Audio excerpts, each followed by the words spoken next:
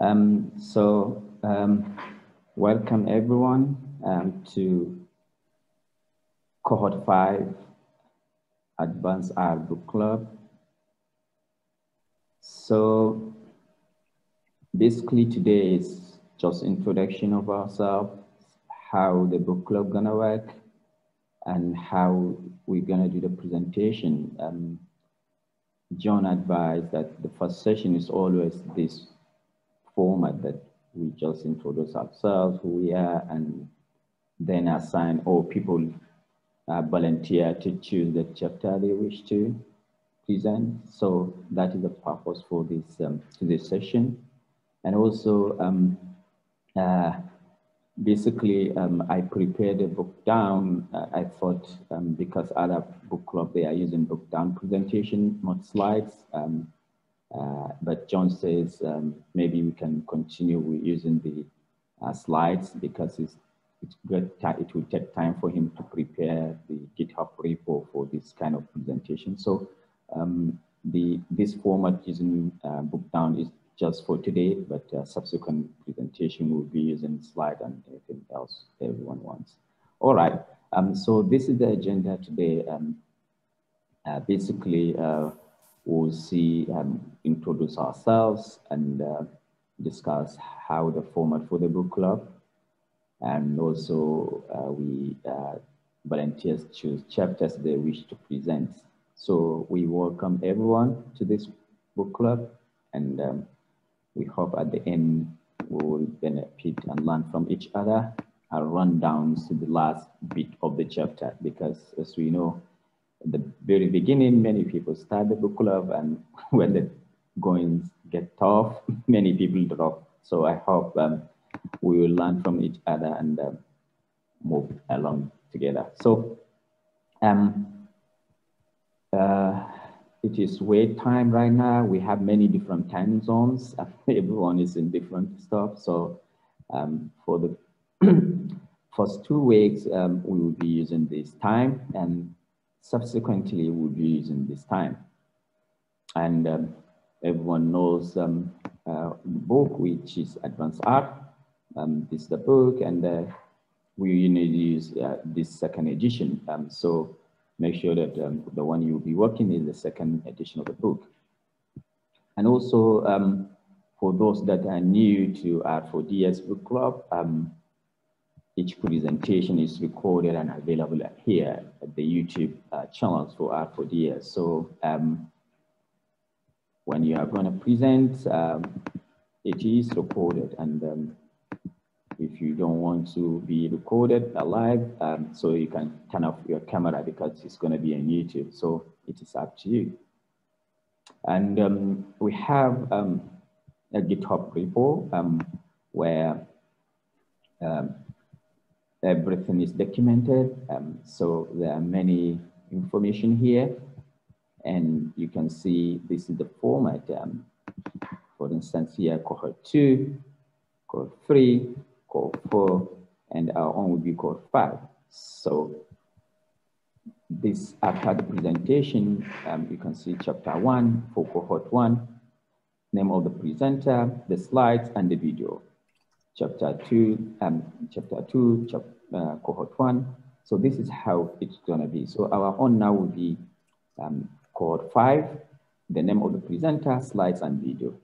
So at the end of the day, you will be, if you're going to do presentation, you're going to make clone this repo, prepare the slide, and make a pull request so that you can put your slides here. You are not responsible for putting the video. We'll upload the video and put the link for the video. So that is about the repo. And I have a question. Right. So the in the repo, there were the slides in the presentation.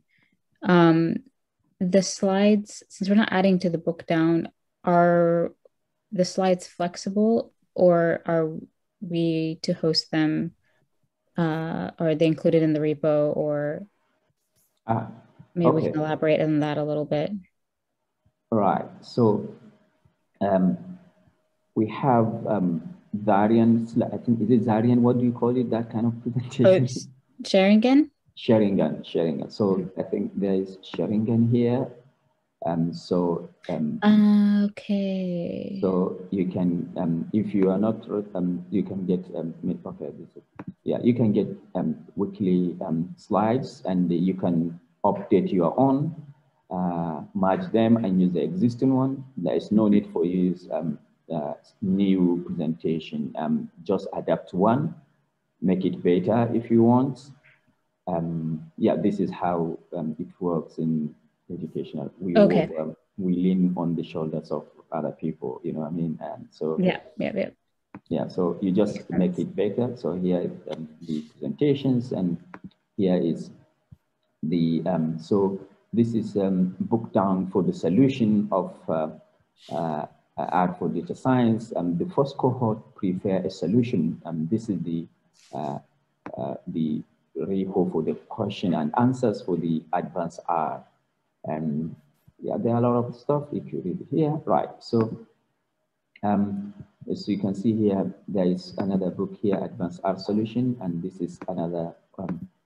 If we look at the first one, so this is the first one, the solution from cohort 1, prepared by Maya, but the solution, they work together in the group, and people posted the solution. She asked questions, and they iterate to develop this solution. And also there is another one here, Advanced R.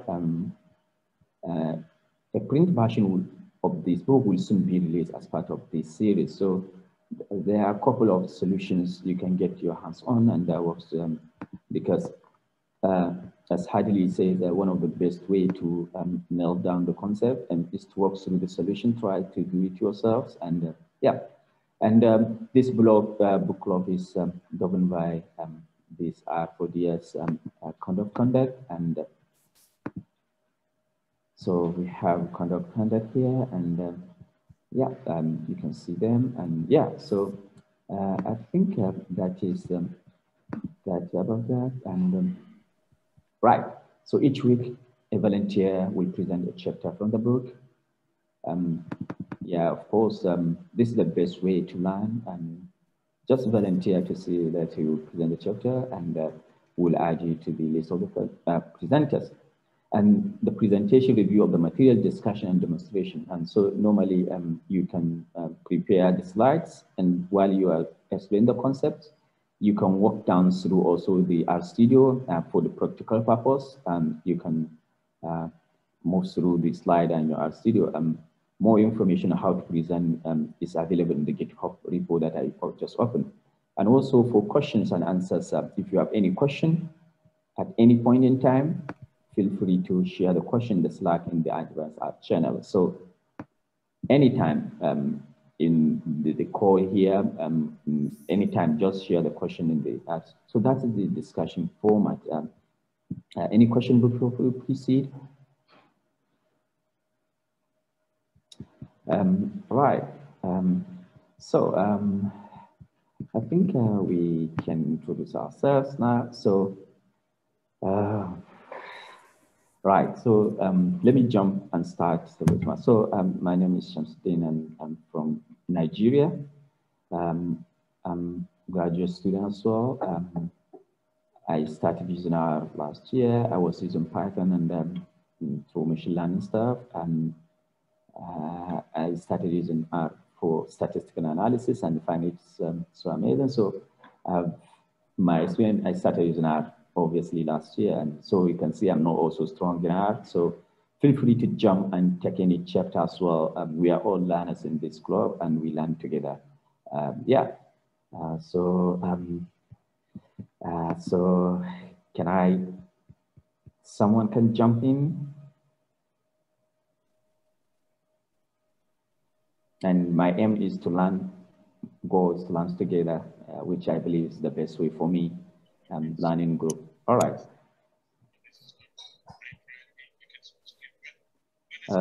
So do I need to call? I can go, my mic seems to be off anyway. I'm Sarah. I work as a data analyst at the New York Public Library in New York. And I've been using R on and off for a number of years, but in my current role, I'm using it pretty constantly. And before I did this, I was a researcher at a community development nonprofit, also in New York. Right, so good. I guess I can go next. So, I'm Layla. So I'm still looking into it. I actually just started. I was busy some other, but it seems I can do it. Like, give me like half an hour, maybe. Should be okay. Or if you want, we can go through it right now itself. Hello?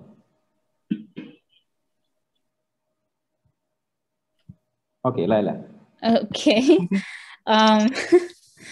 So yeah, as I was saying, my name is Layla. I am a research analyst at the University of Miami. I am a pretty active R user, but when I say active, pretty active on the basic stuff. I think I wouldn't consider myself advanced by any stretch. I only picked up R probably like 3 years ago. Yeah, that's it. Right. Okay, let's go to the next one.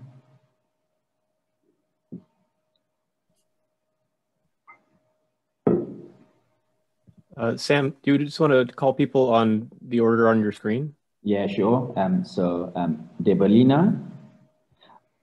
Hi, I'm Deblina, or Deb, whatever's easier. I'm a student, I use R pretty consistently, and I'm excited to learn more about the internals of R and how it actually works. Right.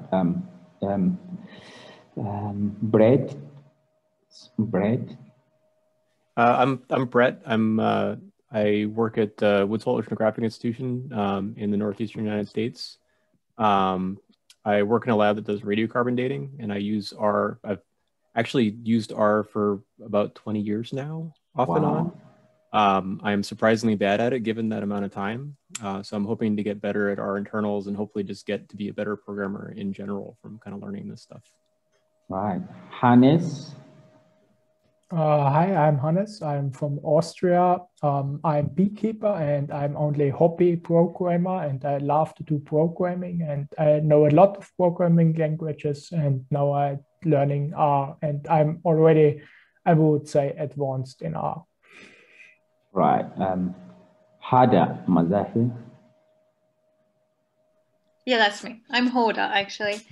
I'm originally from Iran, and right now I'm doing a PhD project at University of Zurich in Switzerland.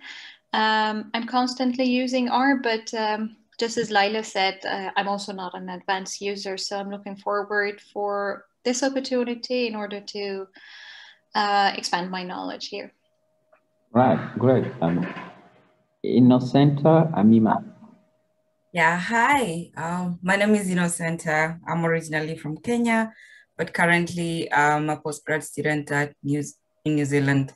So I'll say I've used R for like 2 years, but then just the basic stuff. So, and that's why I'm interested in this book club, because I want to better my functional programming and become an advanced R programmer, hopefully. Right, cool. Marila Lopez. Hi, I'm Mariela. I'm also quite. I have some years working with R, like around 5. I'm currently doing my PhD in biology, and I use R pretty much for a lot of bioconductor and so on. But I would like to learn a bit more on the internals and do a better programming. Yeah. Cool. Yeah, I'm originally from Mexico, but I work in Germany. So, yeah. Okay. Yeah, me too. I'm calling from Portugal because I'm a PhD student there. So, but from Nigeria. So Kaiti. Hi, sorry I accidentally exited. I'm actually like a fairly new coder programmer overall. I'm currently learning Python and R simultaneously. So for me, this may actually be like way too advanced, but what I would say is what I've noticed about how I'm using R so far compared to how I'm learning Python is that I'm learning much more about how to program in Python and think about it. And when I look over the first few chapters of this book, it's a lot of the things that I'm now questioning about how R works as I'm learning them about Python. So I think for me, it will be a lot to learn. Okay. Good. But anyway, right. I'm a PhD student in the US. Right, right. Thank you. Morgan? Hi, I'm Morgan. I'm a retention specialist at Northeastern State University in Oklahoma, USA.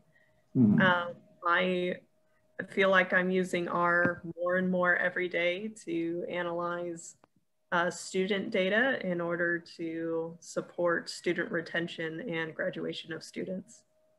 But I'm hoping to become an advanced R programmer. Right now, I feel like I get in my head what I want it to do, and I just Google a lot to figure it out. And so I feel like, you know, I get the job done, but I have no idea. I'm sure I'm not using best practices, right? That it's not the best way to do it. I'm just purely results driven right now. And I'd really like to clean up my code. Yeah, but also to add on top of that, even advanced users, the Google is their friend. So don't feel somehow if you use Google. Every time Google is by the side, because not everything on top of people's head. All right, have I called everyone? If I have not called your name, you can just jump in and introduce yourself. All right, so I think we have introduced all of ourselves, and it is nice to have a mix of people from everywhere around the world and with experienced users in R. Some people here more than 20 years doing R. Yeah, so I have been using programming for over like 10 years, but R, I started using it just last year. So, and I'm hoping to also sharpen my skills. All right, so let's get, all right, okay. So this is the goal of the book, obviously.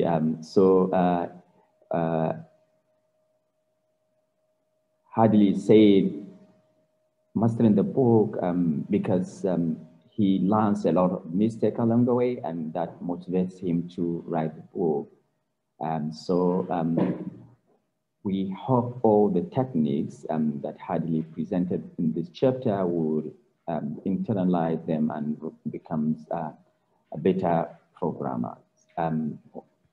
All these slides, as you can see, as I made mention in the previously, I adapted them from another repo and just modified some stuff, right? Okay, even if you are new to R, you can get up to speed from the first part of the book. We have a foundation. So if you are new, don't feel like this is too advanced. You will still learn R from that because we have foundation. You will learn complex data types and performance operation with them. And also you learn functions, environment, and how to use the conditions. So you can see all these conditions, function, data types, they are foundation of R. And from the foundation, we can skip to the second part, which is functional programming, and understand why functional programming, why do we use it in data science. Also know about R's rich variety of object-oriented system, X3, X4, and X6, and this section, and also meta-programming. And finally, we have a good intuition for which operation R make it slow or use a lot of memory. And yeah, so this is just a bit of the explanation of the sections which actually presented here. So we have section about foundations, functional programming, object-oriented, meta-programming, and finally techniques, how you can improve the performance at the end, finally. How can you improve the performance of your R, and you can debug your code and write R code in C++. So this is, I think, the last chapter. Yeah, so this is, you look at this is the sections.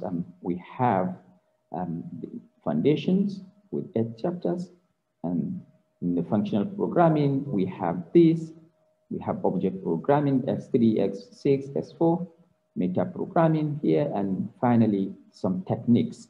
These techniques are basically takes you to how you can debug your code if you jump into problem, how you can use reference to prepare a good code so that you can seek for help, and how you, so these are basically the structure of the book. And all right, okay, we also have the structure of the chapters. So each chapter is presented with the goals of the chapter, then pre-quiz, then the outline of the chapter, and sometimes there are some prerequisites and quiz. So Hadley strongly advise that you attempt the pre-quiz and answer them at the end. So this is just the structure about the chapters. The last thing is we look for the volunteers. So for the foundation, we can seek now for the volunteers, and I don't know, right? So we have chapter 2. Who will volunteer to present chapter 2? Is there a Google Doc somewhere? Do you want to do that? Yeah, I will share that one after the call. So I will share a doc so that we can put all our names, because basically what we can do, because the repo for advanced R cohort 5 is not created. So basically, when you clone the repo, you write your name for the chapter you want to present, but I will share the Google Doc now so that you can fill in the chapter you want. Right, so because it involves using Git, some people might not be familiar with Git, how to use Git. So there are some resources for new users for Git that may be quite helpful. And we have Git for our book clubs. So we have some couples of videos that shows how you can clone the repo and put your slides, update your slide. So yeah, so we have a couple of 2 videos here, Git for book clubs and Git for book clubs for local setups. So if you are new to Git, this might be useful so that you can know how to work with Git. But ultimately, this is a good reference for using Git with R by Jen Brand, I guess, yeah. So this marks the end of our presentation for today as introduction. And if there's any question, any concern, any addition or input, the floor is open so that you can talk. All right, thank you. Maybe you can talk about the structure or anything else you think of.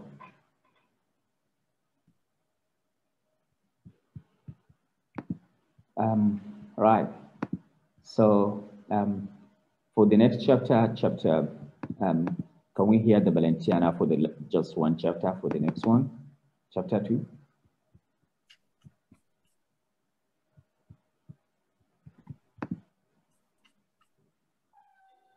So this is the content of the chapter, names and values. All right, so I think maybe it would be best, maybe nobody wants to talk. So I will share the Google Doc so that people can input their names along the chapters they wish to present. I actually raised my hand if it helps. I can do the first chapter. Right. I'm Hoda, by the way. Hoda, I can see. Okay, so we have the volunteer for the first chapter. Hoda, thank you for volunteering, and we expect to see you next week the same time, I guess, right? To present the chapter. Right, so I don't know how you may look at it.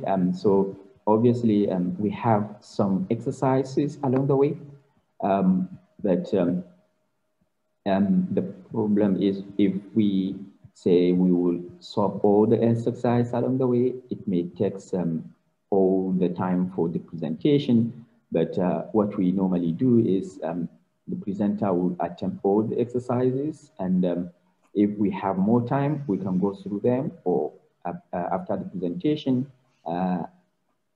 people can ask questions about the exercises they're having a problem or issue with. So if we have more time, we can go through all the exercises. But what we emphasize is that the presenter may try as much as possible to see that he goes through all the exercises so that he can answer the question for the people in the call. But that's not necessarily, it's just a nice way to do presentation and answer any question based on the chapter. So anything else? How long should we plan for the presentations to be? Okay, so that's a good question.